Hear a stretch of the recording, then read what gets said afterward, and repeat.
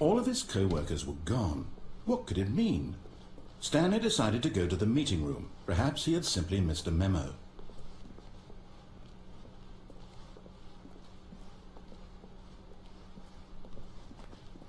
When Stanley...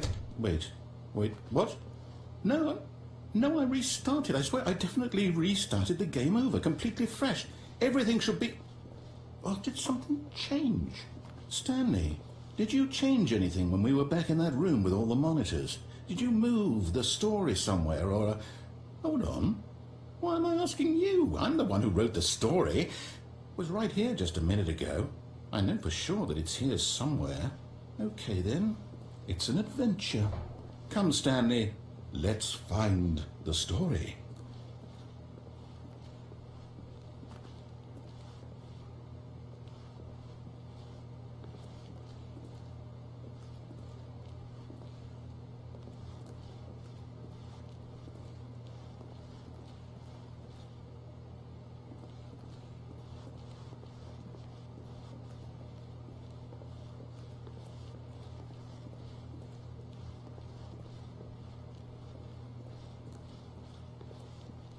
I'll say it.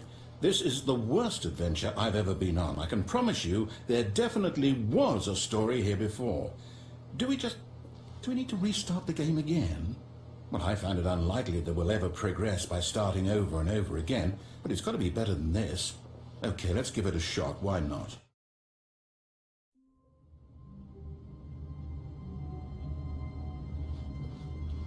All of his co-workers were gone.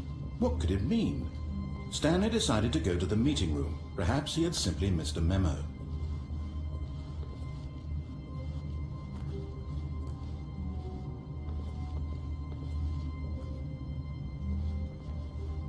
Okay, yep, it's worse. I might be remembering this wrong. It's possible the story is back where we just came from.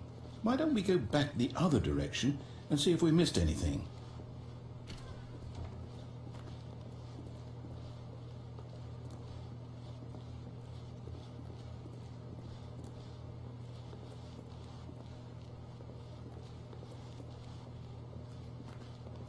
Aha! I knew we'd miss something.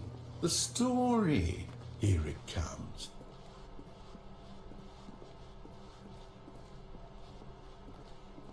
No, wait. Never mind. Not the story. Okay, let's head back the other way and retrace our steps.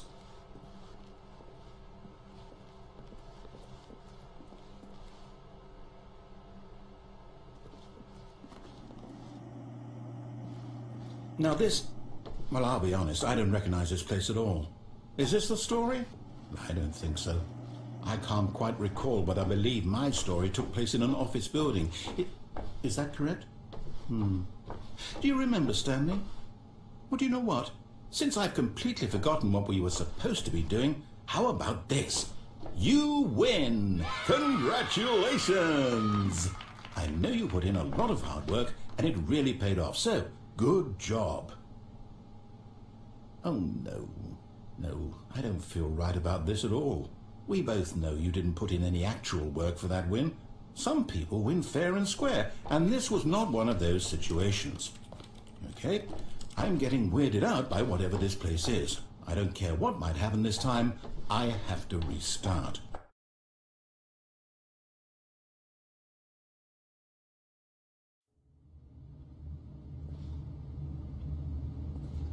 All right, I've got a solution. This time, to make sure we don't get lost, I've employed the help of the Stanley Parable Adventure Line. Just follow the line. How simple is that?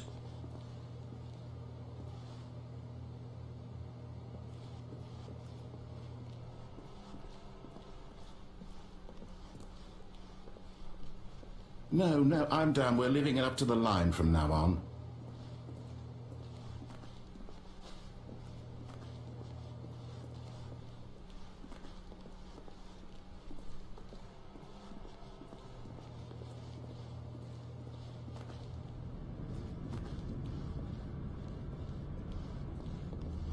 You see, the line knows where the story is. It's over in this direction.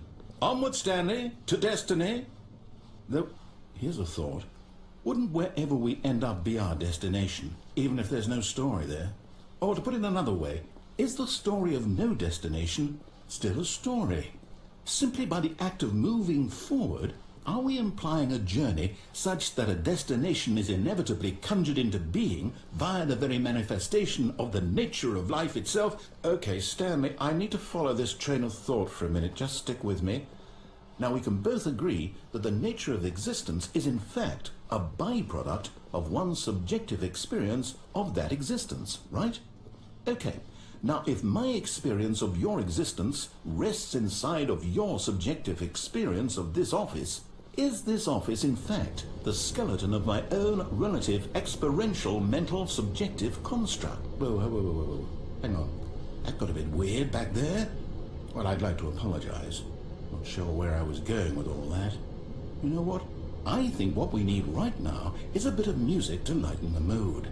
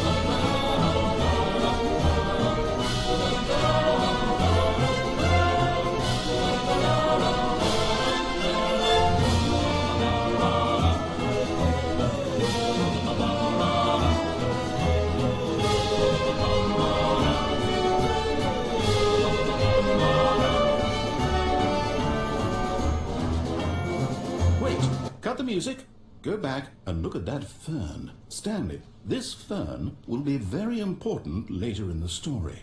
Make sure you study it closely and remember it carefully. You won't want to miss anything.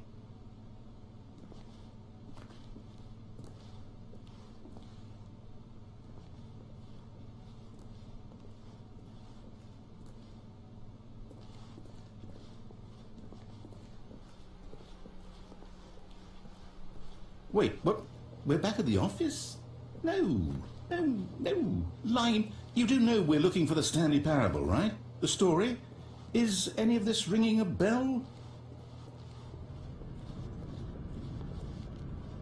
Oh, no, not again, Line. How could you have done this to us? And after we trusted you, after everything we've been through, you... Oh, I can't take this anymore. To hell with it. Restart.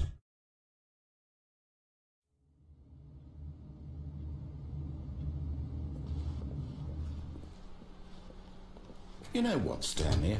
I say forget the adventure line. What's it ever done for us? We're intelligent people, right? Why can't we make up our own story? Something exciting, daring, mysterious. Ooh, this all sounds perfectly doable. Why don't we simply start wandering in, well, I don't know. How about this direction?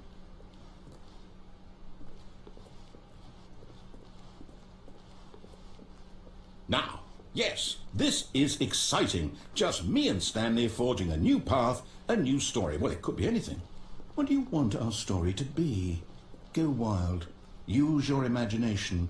Whatever it might be, Stanley, I'm ready for it. Oh, no, not you again. Stanley, I'd also like to veto the line from having any role in our awesome new story. No lines or monitor rooms. Just don't acknowledge it. We should be fine.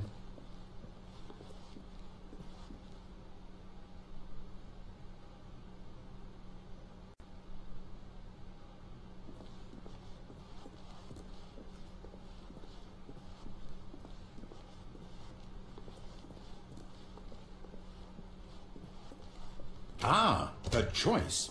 We get to make a decision. From here, the story is in our control. How important we mustn't squander the opportunity. In fact, I believe I need a minute to think here. Just walk in circles for a minute. Okay, so I know that each door has to lead somewhere, which means that somewhere, the place where we're trying to go, there must be a reverse door that leads here.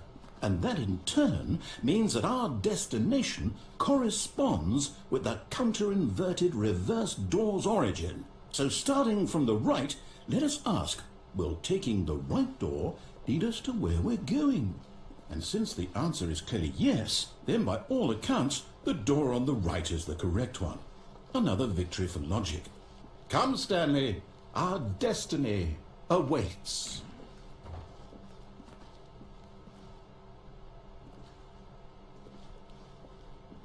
Oh, hold up, what's this?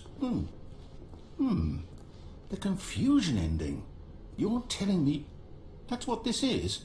It's all one giant ending? And we're supposed to restart the game, what, eight times? That's really how all this goes? It's all determined? So now, according to the schedule, I restart again. Then what? Am I just supposed to forget? Well, what if I don't want to forget? My mind goes blank simply because it's written here on this thing, wall. Well, who consulted me? Why don't I get to decide? Why don't I get a say in all of this? Is it really? No, it can't be. I don't want it to be.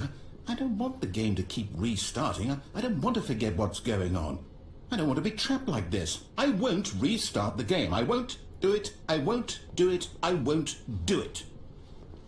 And the timer stopped? Does that mean, did we do it? Did we break the cycle? The, whatever it is that made this schedule? How would we even know? Will someone come for us? Will something happen? So, okay. I guess now we just wait, you know. I suppose in some way that this is a kind of story, wouldn't you agree? I'm not quite sure if we're in the destination or the journey, though they're always saying that life is about the journey and not the destination. So I hope that's where we are right now. We'll find out, won't we? Eventually. Well, in the meantime...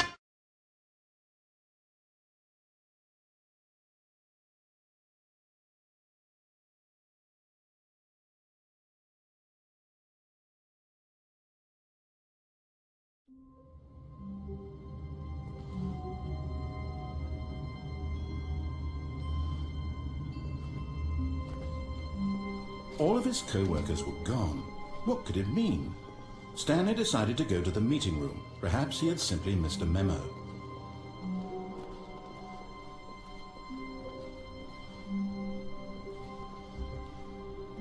When Stanley came to a set of 2 open doors, he entered the door on his left.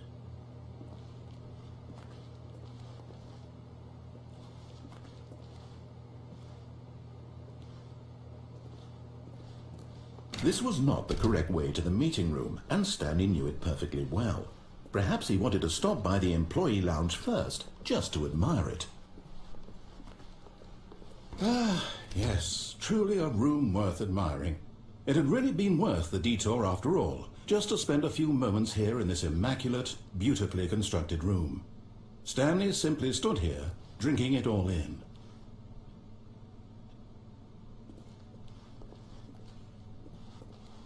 But eager to get back to business, Stanley took the first open door on his left.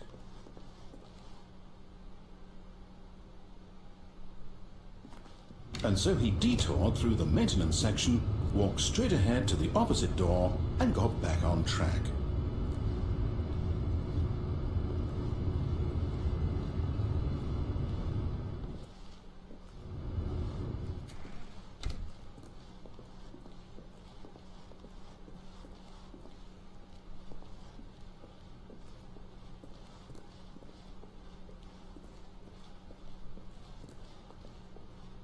Yet there was not a single person here either. Feeling a wave of disbelief, Stanley decided to go up to his boss's office. Coming to a staircase, Stanley walked upstairs to his boss's office.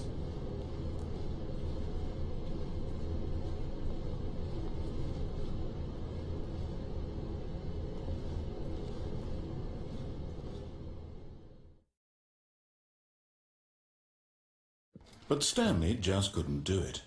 He considered the possibility of facing his boss, admitting he had left his post during work hours. He might be fired for that. And in such a competitive economy, why had he taken that risk? All because he believed everyone had vanished?